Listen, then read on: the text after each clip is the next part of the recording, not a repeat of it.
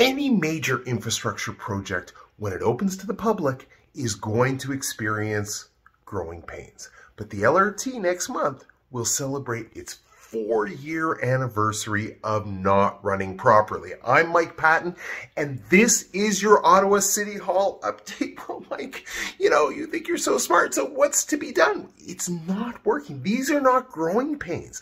This is a catastrophe. And now we have no firm date of return to service because they want to be safe. That sort of suggests to me that the LRT hasn't been safe for 4 years. What's to be done? Let's pump the brakes. Let's look at the transit system we had prior to LRT and let's get the express buses going again while we figure out the problem. Just saying.